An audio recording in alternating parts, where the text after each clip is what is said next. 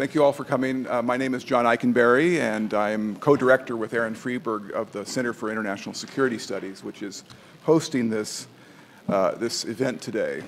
It's a real pleasure to welcome Professor John Gaddis back to Princeton for this special event sponsored by the center. I think as everyone here knows, Professor Gaddis has had an extraordinary career, even without this new multi-hundred-page book that we're going to talk about today and that John is going to present today. For 30 years, Professor Gaddis has really been this country's leading scholar of American foreign policy and Cold War history. And he has played that role in writing a series of books, a sequence of works over many years that have helped define academic and public debates on the causes and consequences of the Cold War and broader debates about America and the world. I'll just mention two books that have been important in my own experience. Strategies of Containment, which was published in 1982, is still the definitive count of the rise and evolution of America's Cold War strategy of containment.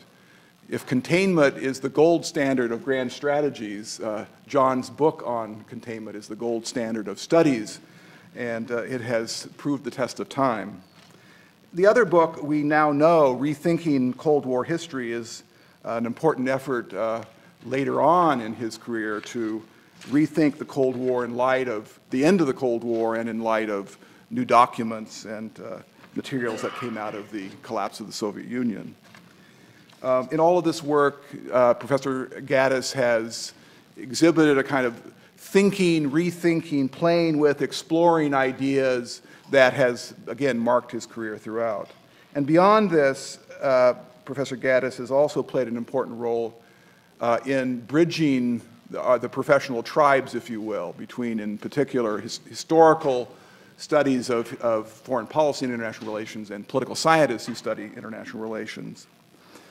But on top of all of this, Professor Gaddis has now come forward with an extraordinary new book, what by all accounts will be the definitive biography of one of America's most important diplomats and foreign policy critics in the 20th century, George Kennan. And it's an amazing accomplishment, a project that I think has spanned over 30 years when he was first approached, and the years of research and waiting, I must say, as well as research, and the wonderful, beautifully written book, moving book in many ways that has been produced.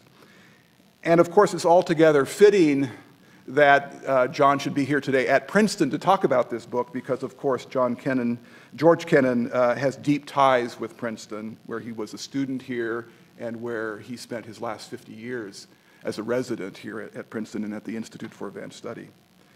Kennan, of course, left his mark on the world, but as John tells it in his book, Princeton left a mark on Kennan, at least in his first years, where in the early part of the book, John Gaddis writes and quotes Kennan saying, "Princeton left him with a, quote, vague Wilsonian liberalism, a regret that the Senate had rejected American membership in the League of Nations, a belief in laissez-faire economics and the values of competition, and a corresponding aversion to high tariffs," unquote.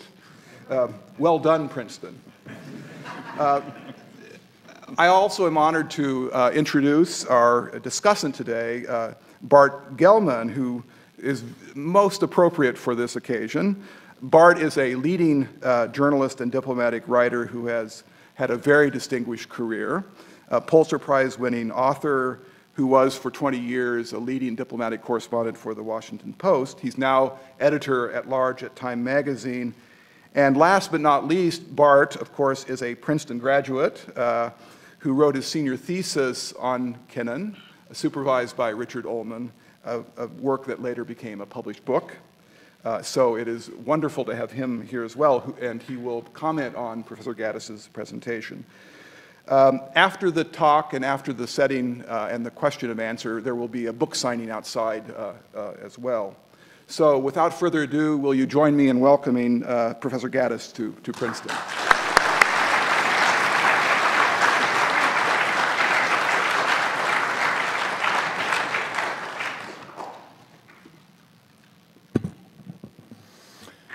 Thank you so much. John, thanks to to all of you, ladies and gentlemen, for coming out. Thanks, Bart, for agreeing to do this. It does feel like coming home.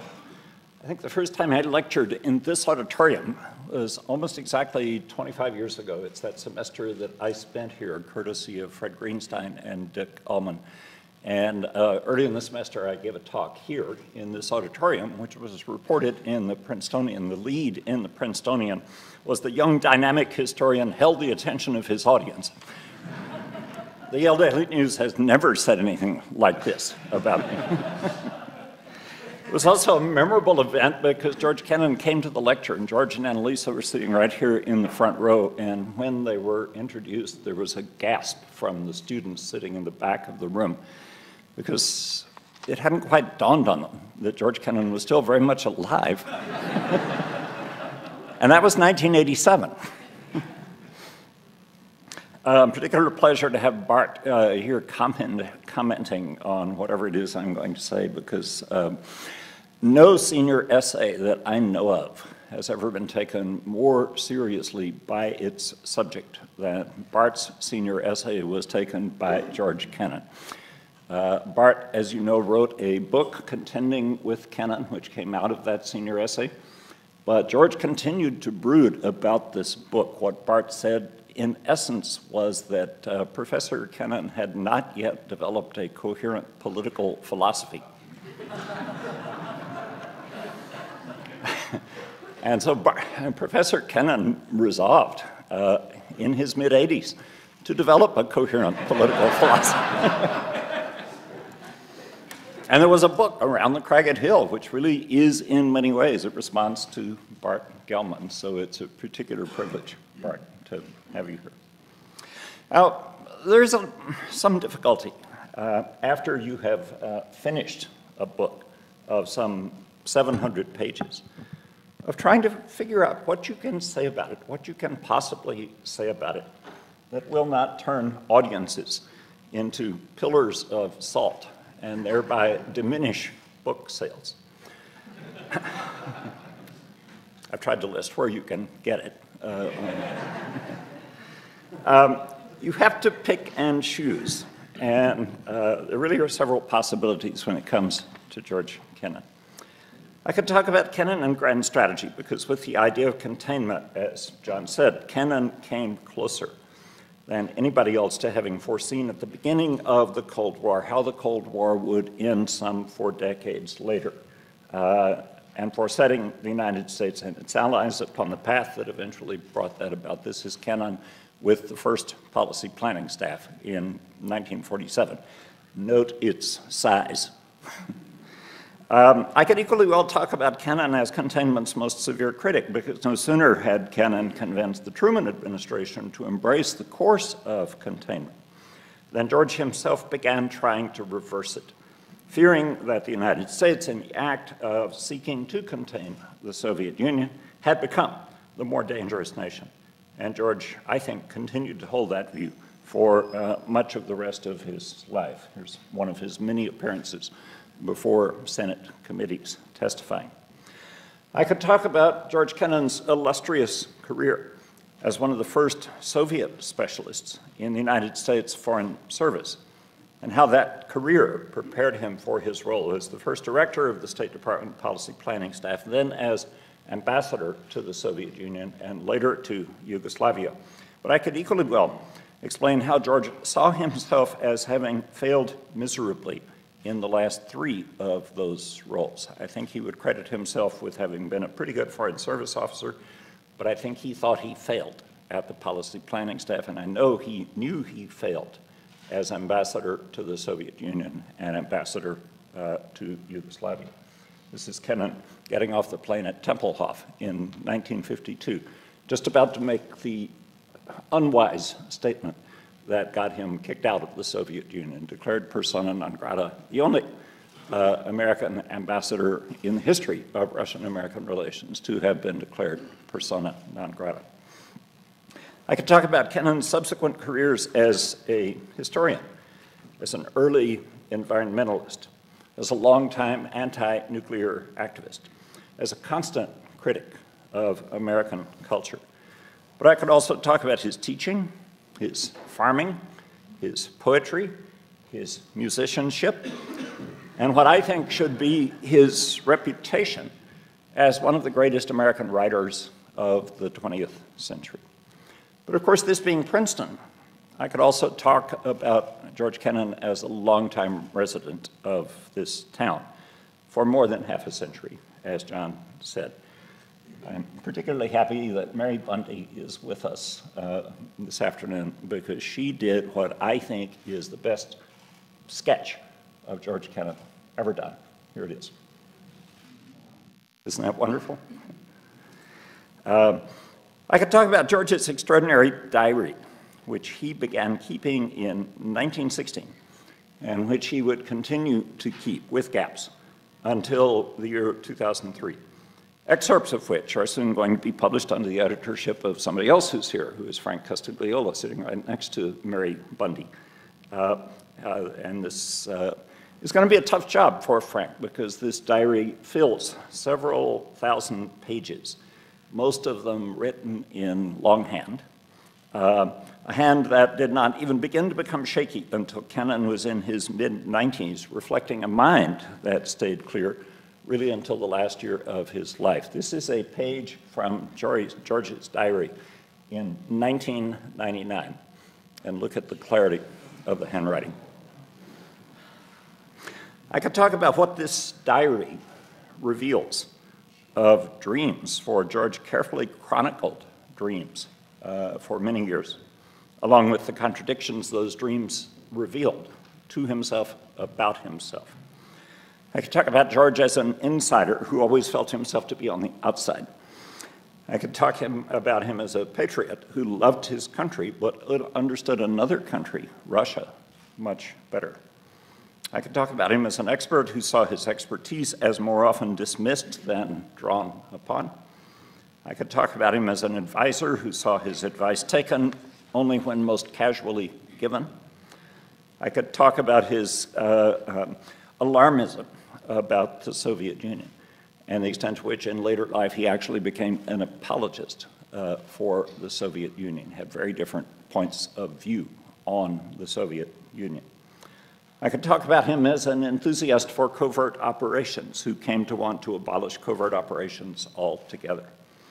I could talk about him as a prophet who wound up being profoundly depressed by his own vindication.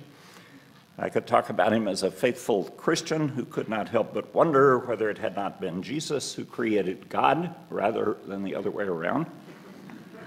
And while George Kennan was arguably the most famous grand strategist of his age, I could also talk about him as someone who would have much preferred to have been the biographer of Anton Chekhov.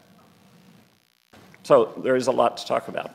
We could be here all week if I were to go into all of this. If, as Scott Fitzgerald once wrote, the sign of a first-rate intelligence is the ability to hold two contradictory ideas in the mind at the same time, then George's must be one of the greatest minds of all time.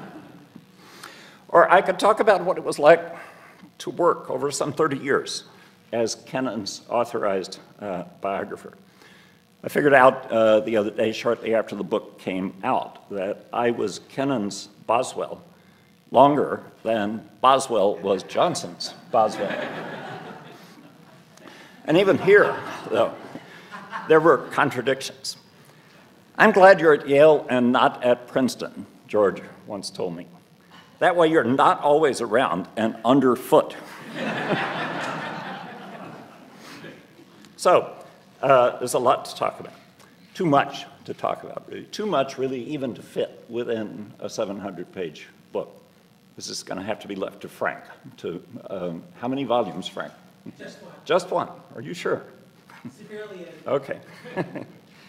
What I thought I would do this afternoon is to talk instead about Kennan and one particular subject. The subject is the great books, because it seems to me that an underappreciated aspect of Kennan's grand strategy is the extent to which it was based on the great literary and political and military classics that preceded the great classic that Kennan himself produced. And his great classic is, of course, this, The famous article, The Sources of Soviet Conduct, which appeared in Foreign Affairs in July of 1947, appeared with the author listed only as X, because Kennan had just at that time organized the policy planning staff at the State Department, and the new Secretary of State, George Marshall, actually his first name was General George Marshall. George Marshall expected the members of the policy planning staff to cultivate a passion for anonymity. But the X article remained anonymous for only about a week. Here's a cover that Time magazine was going to do just about 2 weeks after the X article was published, after Kennan's cover had been blown. They never actually used it, but it shows how famous or how notorious he suddenly had become at this point. The reason he became a public figure, the reason the X article did not remain anonymous, I think, was that it cited Edward Gibbon's Decline and Fall of the Roman Empire. The Kremlin leaders Kennan had written in the article were finding it necessary, in Gibbon's phrase, to chastise the contumacy, the rebelliousness that their own actions at home and abroad had generated. And even more strikingly, the X article quoted and cited Thomas Mann's great novel, Buddenbrooks, as the basis for Kennan's famous prediction, which turned out to be correct in the end, that the Soviet Union would in time destroy itself from within. Because like the Buddenbrooks family, in the Soviet Union, a formidable external facade concealed internal enfeeblement. And that enfeeblement, he argued, in 1947, was already well advanced. So why did these citations blow his cover? Well, I asked his longtime secretary, Dorothy Hessman, this question, and she said, oh, that's easy. Only Mr. Kennan, as he was then, would have cited Gibbon and Thomas Mann. Nobody else in Washington would have done that. So Kennan concluded from his reading of Gibbon and Thomas Mann and said in the X article, quote, that Soviet power, like the capitalist world of its conception, bears within it the seeds of its own decay. The sprouting of those seeds is well advanced. So the United States could, he said, therefore enter with reasonable confidence upon a policy of firm containment designed to confront the Russians with unalterable counterforce at every point where they show signs of encroaching upon the interests of a peaceful and stable world. And I would argue that that big idea, the idea that the Soviet Union would in time destroy itself, was arguably the most important grand strategic insight that anybody had at any point during the Cold War. It's one that was vindicated with eerie precision 4.5 decades after Kennan put it forward in the 1980s. To see that far into the future was remarkable, remains remarkable. But even more remarkable is the fact that it was Kennan's reading of 2 great books, both written well before anybody had ever heard of the Soviet Union, that provided the basis for his prediction. Now, I don't know when Kennan first read Thomas Mann, but I suspect it would have been in the late 1920s while he was in his own 20s, stationed in Weimar, Germany, or in the Baltic states. He would have read Mann, of course, in the original German, a language that Kennan had studied and spoken since childhood, having grown up in Milwaukee, a very German city. I do know because I asked him about it when he read Gibbon. It was on transatlantic airplane flights in World War II. And because these planes required refueling and because diplomats did not have priority on them, these trips across the ocean by plane could take days to complete, sometimes as many as 4 or 5 days. And because the planes were noisy, it was impossible to talk, it was difficult even to sleep, and so the only solution was to bring along Edward Gibbon, who crossed the ocean, I figure, something like 7 times between 1942 and 1944 with George Kennan. All of which raises the question, then, as to whether Kennan drew grand strategic insights from other classical works, and if so, what those classical works might have been. And despite his reputation as a realist in his approach to international relations, I have found lamentably little evidence that Kennan ever read Thucydides and the Peloponnesian War, which we read in the Yale Grand Strategy class. Maybe the Greeks were just too democratic for George, I don't know. Maybe the empire they ran was too small and too temporary for him to see the analogies to his own time. But as far as I know, he never read it, or if he did read it, he did not pay much attention to it. Nor did Kennan ever show much interest in or try to gain access to the Chinese grand strategic tradition, which now has been so carefully reconsidered by another great American grand strategist, Henry Kissinger. It certainly is true that Kennan, as early as 1947, anticipated the Sino-Soviet split. But here he was only echoing the views of his great friend, John Peyton Davies, who was himself a China expert, and this was just Kennan deferring to Davies. However, when it comes to another classical grand strategist, another classical work, perhaps the most important work of grand strategy that anybody has ever written, when it comes to Clausewitz, Clausewitz was very important for Kennan. Kennan never tried to read all of On War. He certainly never read On War as carefully as he read The Decline and Fall of the Roman Empire.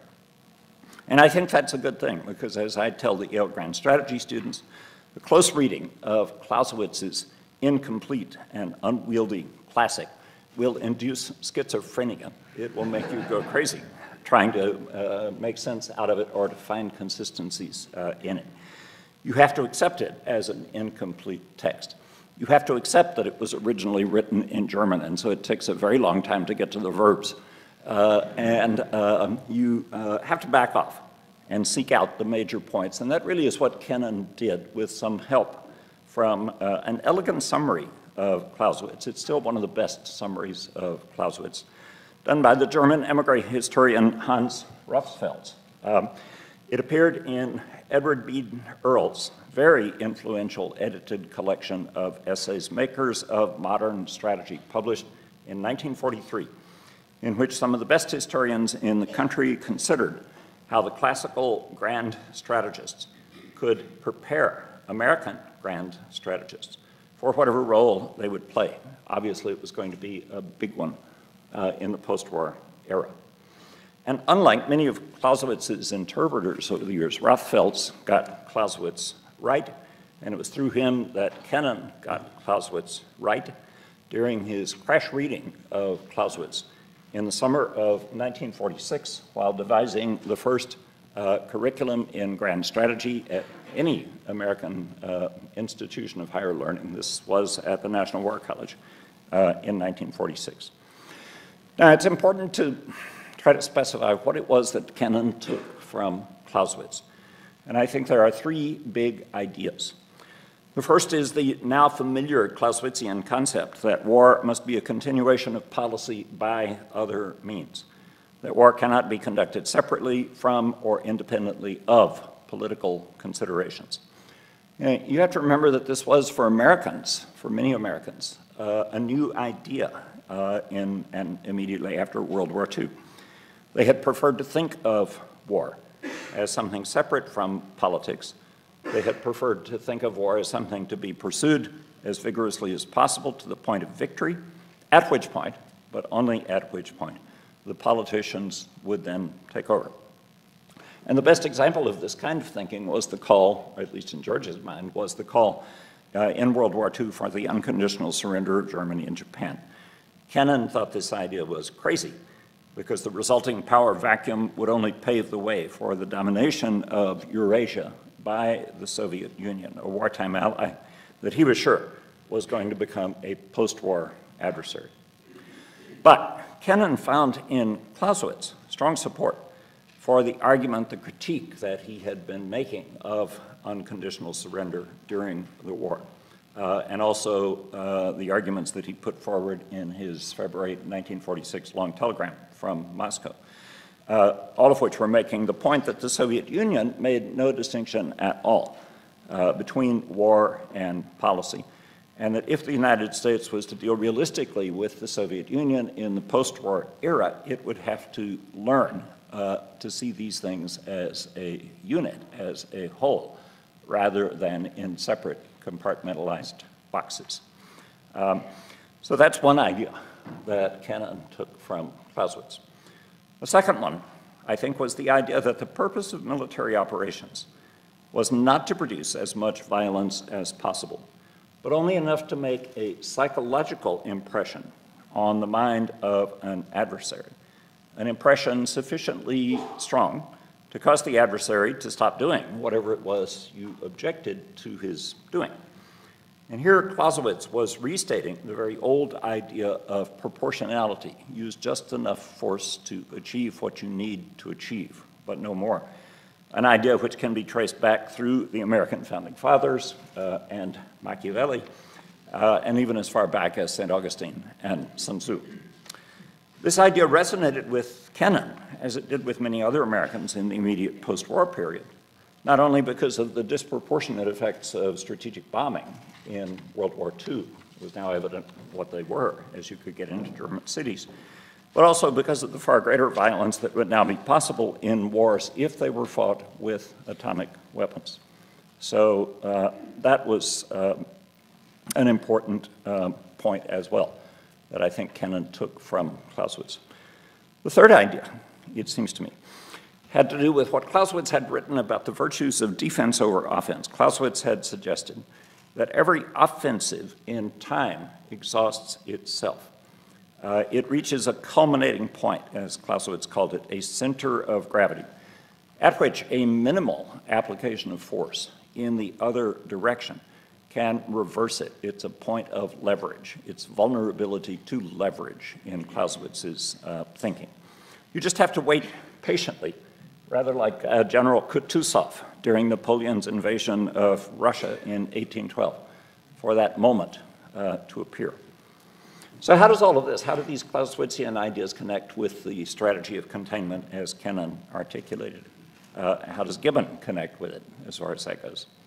Well, I think Kennan's reading of Gibbon had convinced him that the Soviet Union had overextended itself by projecting its power, whether by territorial acquisitions or by the creation of spheres of influence, into the center of Europe.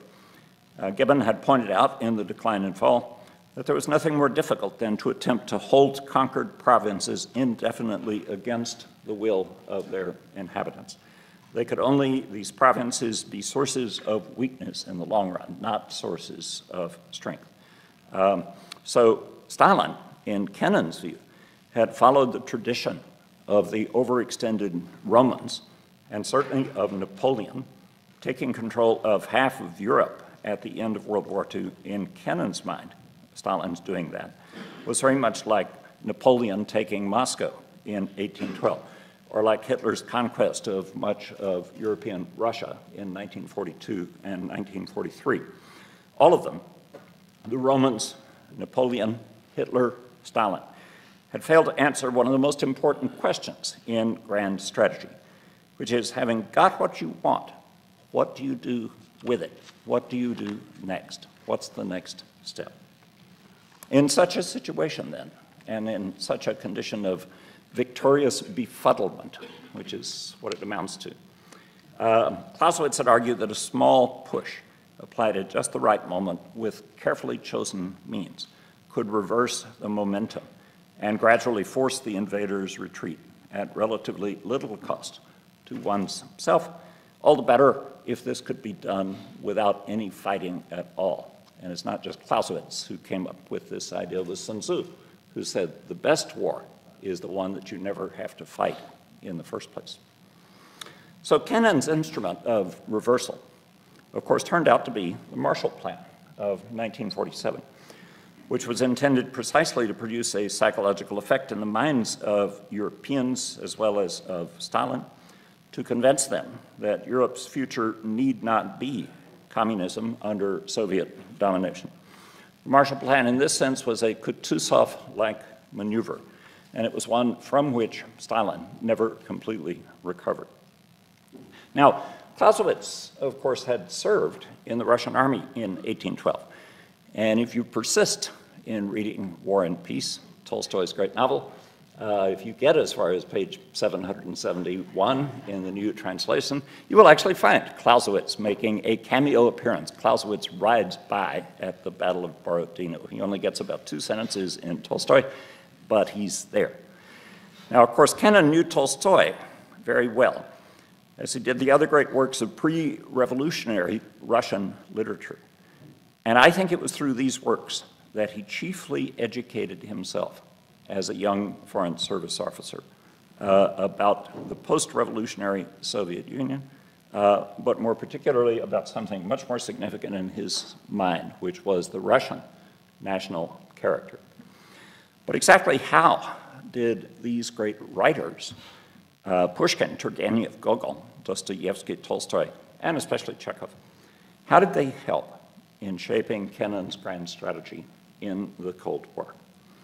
Well, I think they provided this insight into what was stable, what would be lasting, what was deeply rooted, which was the Russian national character. Marxist-Leninist ideology, George believed, was not deeply rooted. It was an alien imposition. It was not going to hang on indefinitely. It was an aberration.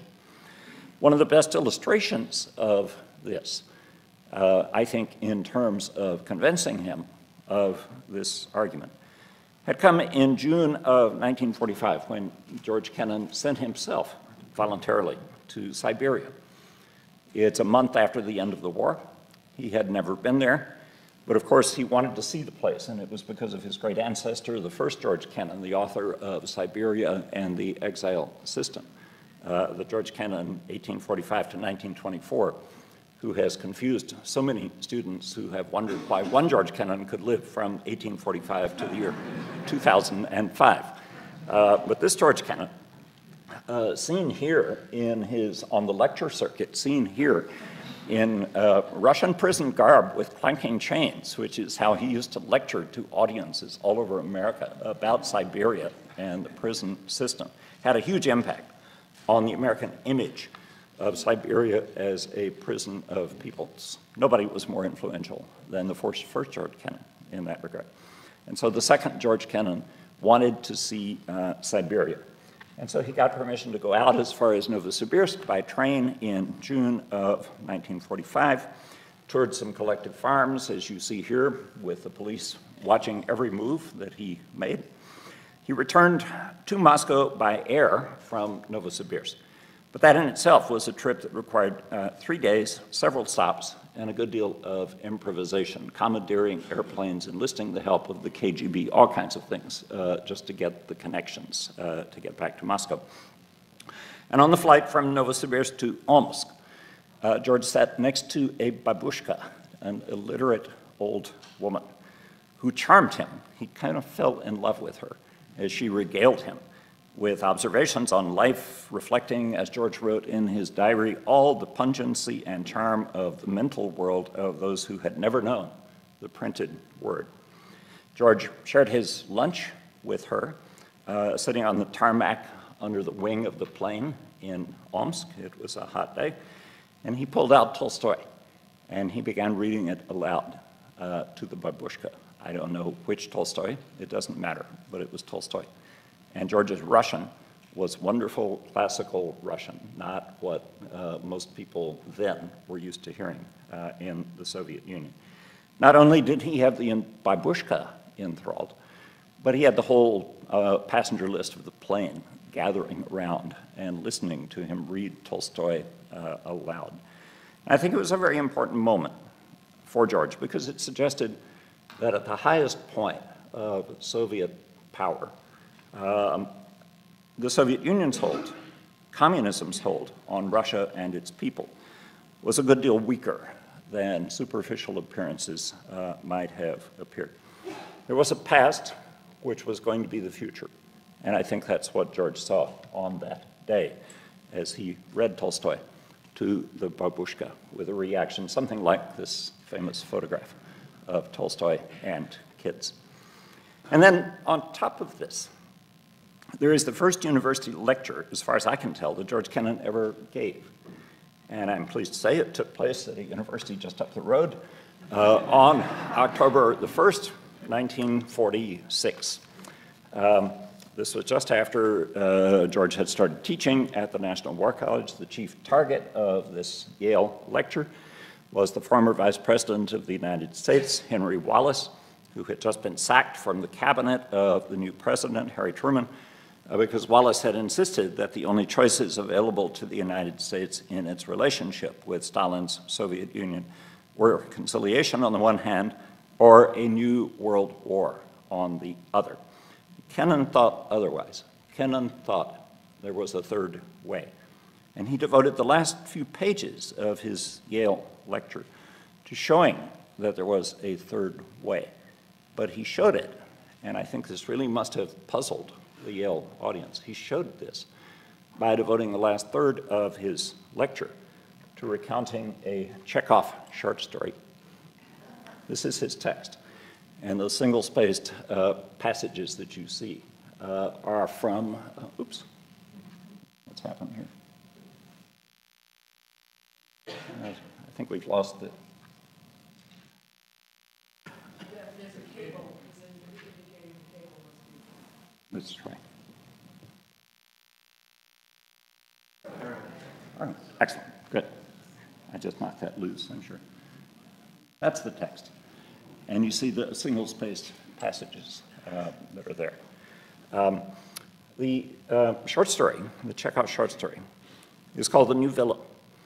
And it's about the well-meaning owner of an estate who had tried to befriend its peasants in order to reform their lives. But the owner of the estate had got nowhere with the peasants. And she walked away sadly, but she was followed by a sympathetic blacksmith. This is what Kennan read to the Yalees. "Don't be offended, mistress," said Rodion. "Wait a couple of years and you can have the school and you can have the roads, but not all at once. If you want to sow grain on that hill, first you have to clear it, and then you have to take all the stones off, and then you have to plow it up, and then you have to keep after it, and it is just the same with people. You have to keep after them until you win them over." Kennan used this passage from Chekhov at Yale to make an important point. What he was suggesting is that people could reshape even the most tyrannical governments, but it would take time to do this. And circumstances, not Henry Wallace-like sentimentality, would shape people. So I think therein lay the key to what the American strategy of containment in Kennan's mind should be, to create the circumstances over time that would leave the leaders of the Soviet Union with no choice but to reshape their country, patiently and non-provocatively, to keep after them until you had won them over. Now, when Kennan gave this lecture at Yale in 1946, Mikhail Gorbachev was a 15-year-old kid. It would be another 39 years before Gorbachev would come to power. But I think Kennan saw him coming that day in October of 1946, well before Gorbachev saw himself coming. And Kennan did this by drawing on an image, really a metaphor, from the Russian writer he most admired, whose biographer he really had hoped to be. That was his great aspiration in life, to be Chekhov's biographer. So just to conclude, why the affinity for Chekhov, which is reflected so clearly throughout George Kennan's life? Well, I think maybe it was because of the death of George's mother 2 months after he was born in 1904, 2 months before Chekhov died. That's George's mother, 1860 to 1904, and you see young George there, 1904 to 2005. And why do I think that there was a connection to his own mother in this here? It's because about 5 years before George died, my wife Tony and I came to Princeton, as we would tend to do about every year, and had lunch with George and Elisa. And Tony, who runs the theater program, undergraduate theater program at Yale, was directing the Cherry Orchard at that time. And she and George got into a conversation about Chekhov. I was just sitting there as a witness to this. But somehow George got off on telling the story, another short story, called The Step, about a little boy who is being sent off to school across the Great Steppe on a hay cart driven by peasants propelled by oxen. He's on a great load of hay. He's riding along at the top of it, and the trip takes days. And the little boy has no idea where he's going. The landscape is featureless. The great sky is above at night. The stars are shining, and the little boy is profoundly lonely. And as George told us this story, this is in 1999, tears began coming down his cheeks. And that was a tip-off to me that there's something here about Chekhov, there's something here about loss, there's something here about mothers, and there's something here that never left George Kennan. There was a tragedy in his life that never left him. And this is how oral history really can become so important to the writing of a biography. This is why it is so important. This is why I was so fortunate to be able to go beyond the archives and actually know these people, because this would never have shown up in the archive. I think it's extraordinarily important. Chekhov appealed to Kennan, I think, for other reasons as well. I think maybe it was Chekhov's self-control in part. I don't think it's a stretch to suggest that the idea of containment itself had something to do in Kennan's mind with Chekhov's ability in his plays and stories to say a lot with a little. You read them the first time, you don't think anything is happening, and you have to read them several times to figure out that a lot is happening. I think in part it was the experience of having bought a farm. George and Annalisa having bought a farm just outside the curiously named village of East Berlin, Pennsylvania, which was East Berlin before the other place was and continues even now to be East Berlin, long after the other place has ceased to be. This was in 1942. It's when George returns from internment in Nazi Germany. It was a great rambling house. Here's a picture of it from the 1950s. It was way more than they could afford in 1942. The house and the 238 acres cost $14,000, which was much more than they could afford. But Annalisa turned to George and said, "George, the house is just like the house in the cherry orchard." And so they bought it. And it turned out there was only one cherry tree on the whole place, as I can tell, which on the first night that they were there, George climbed to observe his property. But they called it the cherry orchard for a while. Not always, but early on they would refer to it as the cherry orchard. So there's that connection as well. But I like to think that the Chekhov connection had even more to do with another house, which is halfway around the world, at a place called Yalta, which is the last house in which Chekhov lived. And completed in 1898, it looked something like this in the period when Chekhov lived there. This is Chekhov's white dacha at Yalta. When he bought the house and when he began to plant the garden, Chekhov knew that he was dying. He was a doctor. He had known for 20 years that he had tuberculosis. But he used a great deal of his time in Yalta, having bought the house, to plant a garden, knowing that he would never see the garden in full bloom. And here's a picture of Chekhov in the last year of his life, only about 4 months before he dies, in his garden. You can see the plants are staked. They're just beginning to grow. Down in the corner next to him, you see a vague outline of what looks like a crane, a bird, and it is.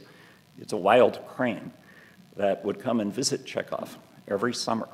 The crane liked Chekhov, and Chekhov liked the crane.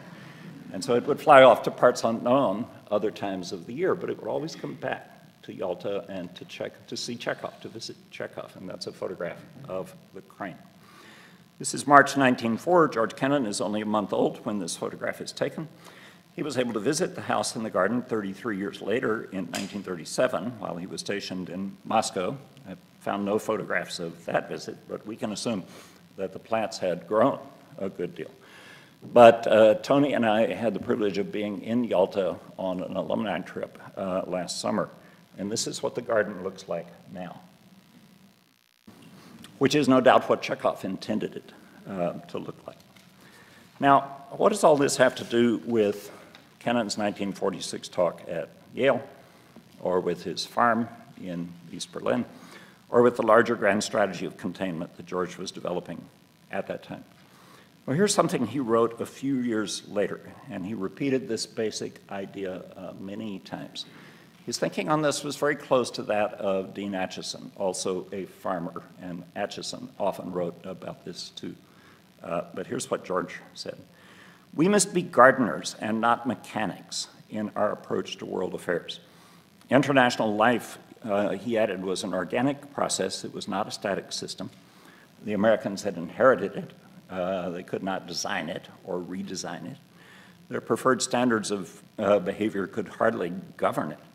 But it should be possible," he wrote, "to take these forces for what they are and to induce them to work with us and for us by influencing the environmental stimuli to which they are subjected.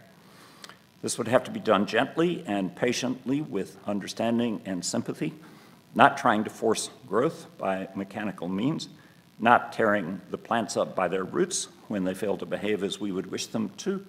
The forces of nature will generally be on the side of him who understands them best and respects them most scrupulously." So more than anyone else, ladies and gentlemen, it seems to me that it was George Kennan who showed in the mid-1940s that one need not resort to either war or appeasement in dealing with the challenge posed by the Soviet Union, that with patience, there could be a third way. Now, Kennan would have been the first to admit that he himself was not always patient, or even often patient. He did not often practice what he preached in this regard, hence his multiple contradictions, which so often exasperated his contemporaries, even if as they have fascinated his biographer. But on the whole, Kennan was right, and he lived to see the seeds he planted in the 1940s, however precariously, vindicate him. Chekhov, of course, was not as fortunate. Chekhov did not live to see the seeds he planted at Yalta over 100 years ago grow into this great garden that delights visitors to his dacha today. But I like to think that one or two of the seeds that Chekhov planted so long ago took root in the mind of his failed biographer, George Kennan, with the result that the two of them collaborated with surprising success in the saving of Western civilization. Thanks for your attention.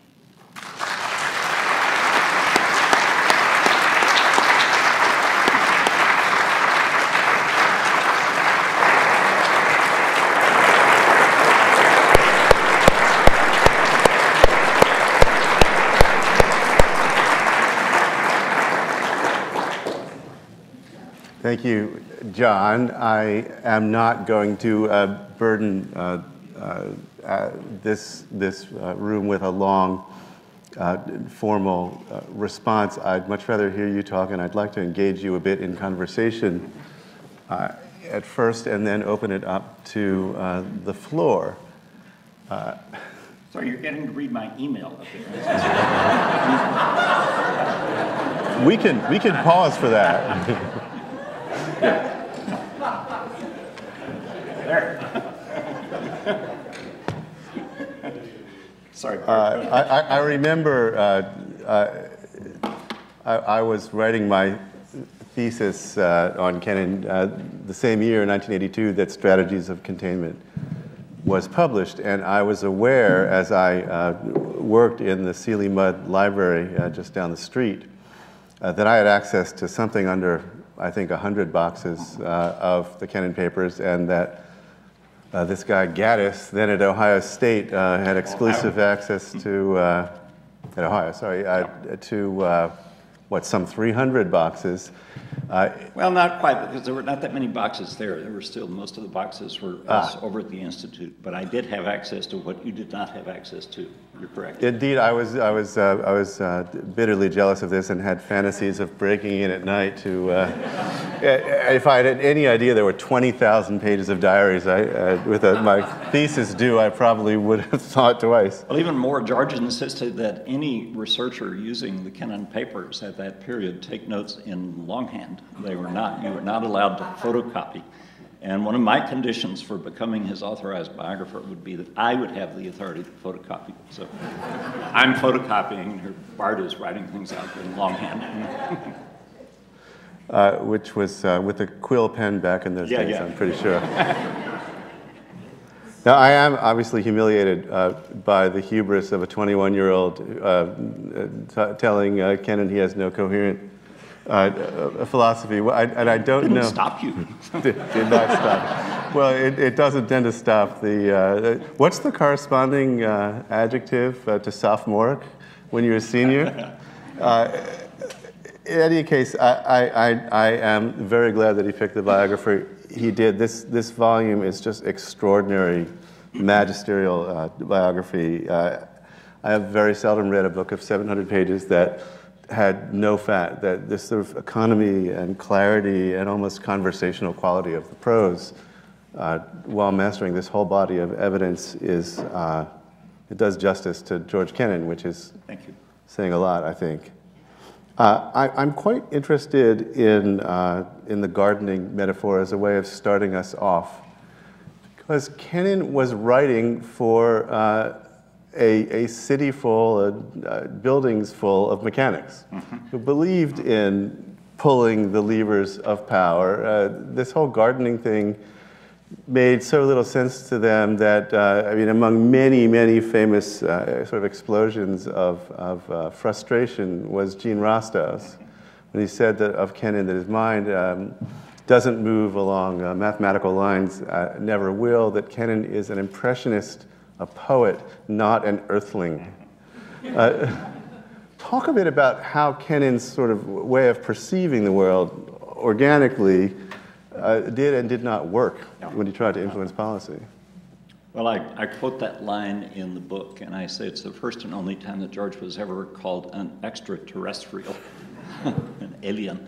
I think his mind did work, or I know his mind worked organically, and it was because he respected history, and it was because he respected culture.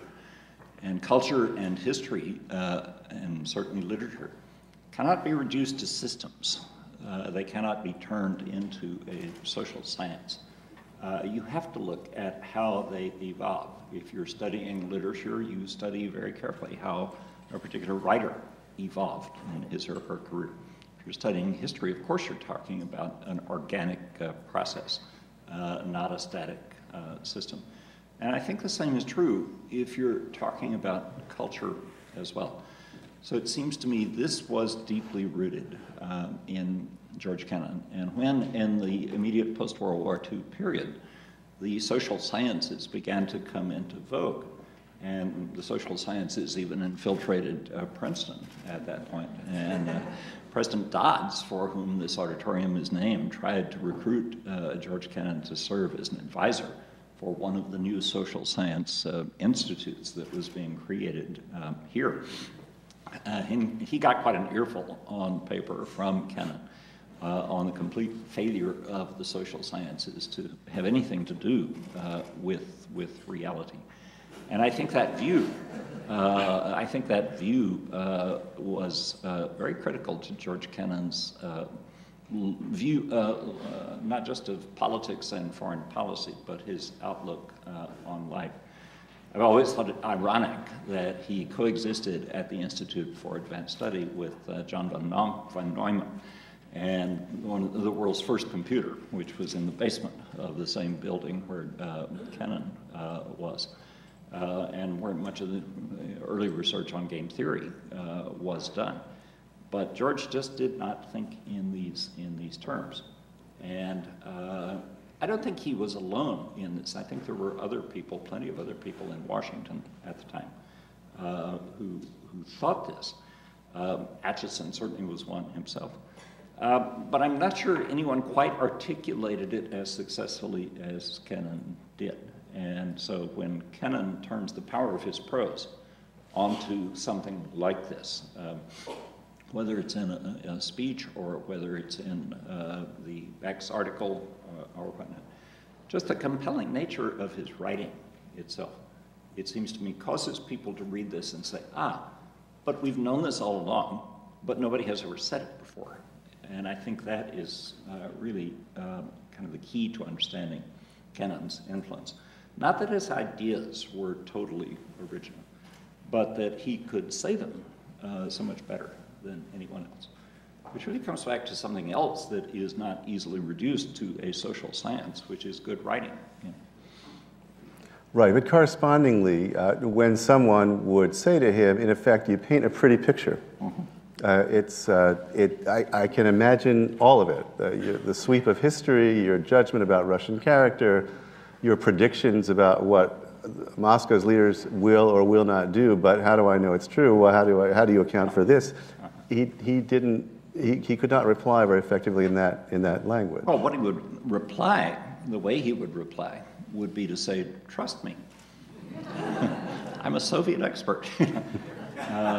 And that's what it came down to. And of course it was not particularly effective in persuading, particularly people who were very worried.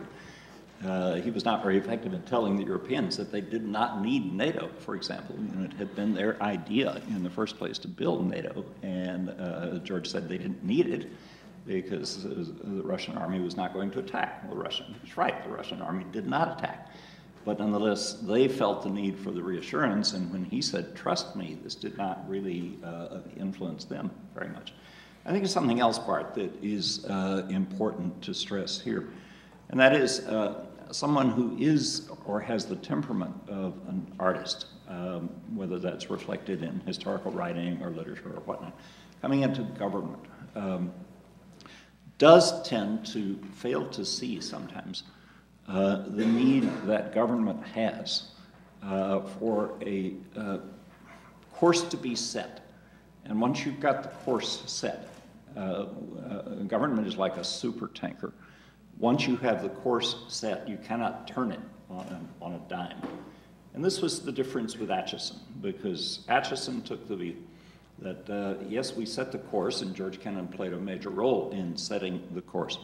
But then when George would begin to worry about the contrary winds and currents that were blowing us off course, this is when Acheson would get very impatient with him, because Acheson would say, of course there are going to be contrary winds and currents, and of course we have to adapt to these, and sometimes we have to do the opposite of what we did yesterday, and don't expect philosophical consistency here. Don't stay up late nights worrying about this. Mary was extremely persuasive to me in explaining the thinking of her father on just this point, that he would not brood or agonize about having to go in a different direction. He would just do it and not lose sleep. That's not George. George would worry about consistency, would worry about this constantly. So I think that part of it, his temperament, did not really equip him for in government. Well, temperament is, of course, something you spend a lot of time on throughout, and there's this marvelous duality that you describe between a man who did have as much influence on the strategic doctrine of his generation as anyone ever has, and yet it is hard to think of examples of someone more miserable for more decades about his legacy. How do you explain that? It's very tough, and I can only think of maybe a couple of other examples, at least in American history. I'm struck by the, it's almost an Adams family syndrome, and I'm struck by the similarity to John Quincy Adams, who grew up under this horrible set of parental expectations. You know, if your parents are John and Abigail Adams, it's not easy being a kid. And so John Quincy Adams, throughout his life, suffered from the same sense of anxiety, which he chronicled in a diary which is even longer than George Kennan's diary as well. And then, of course, it transferred genetically all the way down to Henry Adams, whose book, The Education of Henry Adams, reflects this business of trying to live up to a legacy and all of that as well. Kennan did not have famous parents that he had to live up to. But I think that there was something else. I think that somehow psychologically the loss of his mother just created a void which could never easily be filled. He himself told me on the first day we began talking about this biography that this was going to be very important and I should take this into account.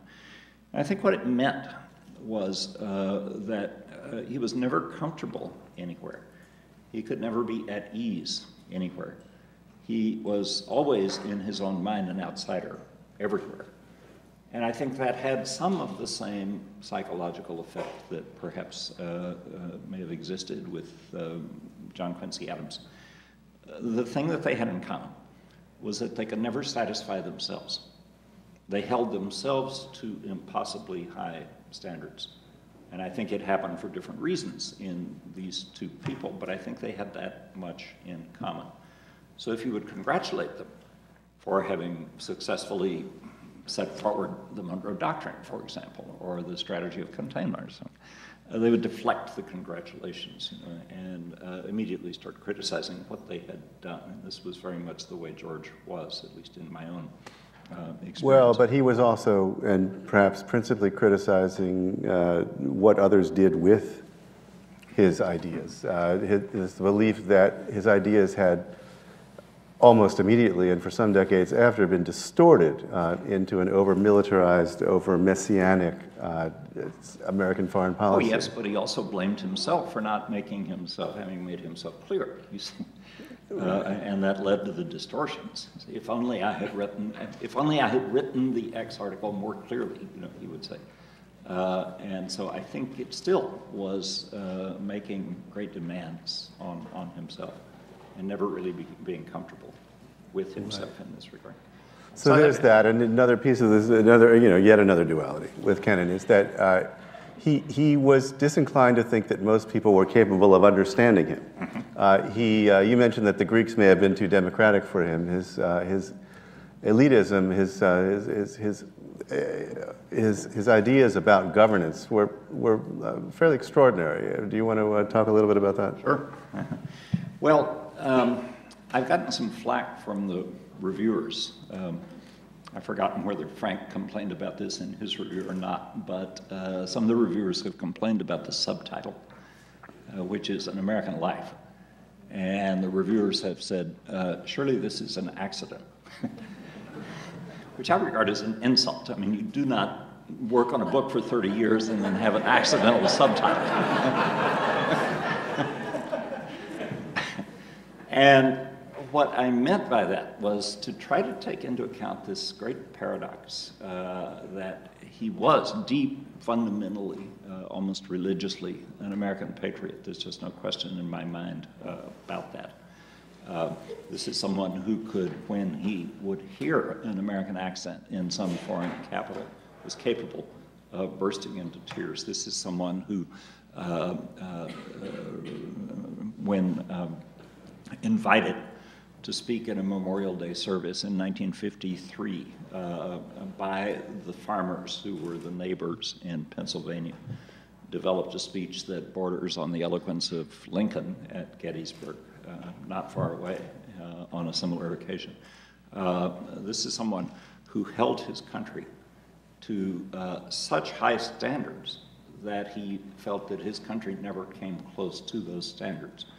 And I think that helps to explain his anti-democratic views.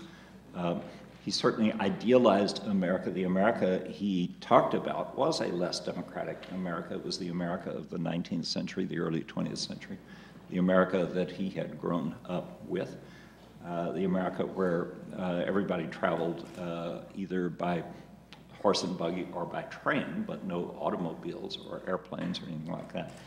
The America where California was a very long way away and nobody went there, and that was a good thing. So it was an impossibly idealized view of America. But it does not mean that he was un-American. I mean, it means just the opposite, that he had this really high, exceedingly high standard. And I would connect that with what I was saying about himself. I think he held himself to extraordinarily high standards. and that shows up in the diaries as well, just as he held his country to very high standards. So it's confusing on the surface. It certainly can appear to be anti-democratic, and certainly if you cherry pick from what he wrote at various points, it's more than anti-democratic. You know, it's shocking, it's scandalous, it's politically, to say that it's politically incorrect is to put it much too mildly in some cases. But I think you have to look at the entire context of his writing and not take out of context these horrors that you will find occasionally in his writing. I think you can find horrors at one point or another in almost everybody's writing, and the context is what's really important. I'll ask just one more now and then open it up. Sure. You bring us forward to the fall of the Berlin Wall and the collapse of the Soviet Union, and your title for chapter 24 is Precarious Vindication. And by this time, as we've just been discussing, he's quite miserable about the vindication. He doesn't believe he has been vindicated because he believes the United States has paid much too high a price in distorting its own society and its foreign policy in order to achieve the outcome. There's a moment you record a dinner party in which he bitterly denounces Ronald Reagan, and you ask the question, if anyone thinks I've been on Facebook, I've got the book on here. It's a lot lighter than the hardcover. I have both. You write of Kennan and on what he says about Reagan, his attitude itself bordered on the outrageous. How could he have loved John F. Kennedy, who repeatedly rejected his advice, and loathed Ronald Reagan, whose action in this and other respects were consistent with it? How do you answer that question? Well, guess what? I'm going to pitch this right over to Jack Matlock, who knew both men well, and who I think actually tried to bring them together in a way.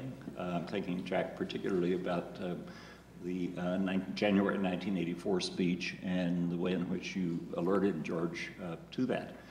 But you are probably in a better position than anybody else in the world, actually, to answer this question. So this is, sir, your question. And like George Kennan, a former ambassador to Moscow. I think he wants to know what the question is. How do we explain the disenchantment with Reagan, who John describes as coming nearer to taking Kennan's advice than John F. Kennedy did? Or to put it another way, Jack, you know, I argue in the book, and you have said the same thing in print, that Ronald Reagan's ideas about the Cold War and about the Soviet Union really fundamentally were very close to those of George Kennan. So the question I think that all of us are puzzled by is why George Kennan could never understand this. He could never connect with Reagan. It was not just a matter of not meeting Reagan, but it was that he could not understand where Reagan was going particularly in the second term. He did not take into account, was unaware of, paid no attention to Reagan's nuclear well, I think abolitions, what you know? It's on. It's on. Yeah. I think what put Kennan off, most of all, was what he considered the rhetoric, Reagan's rhetoric, and he didn't grasp that basically Reagan, I would say, hated nuclear weapons more even than Kennan did, perhaps.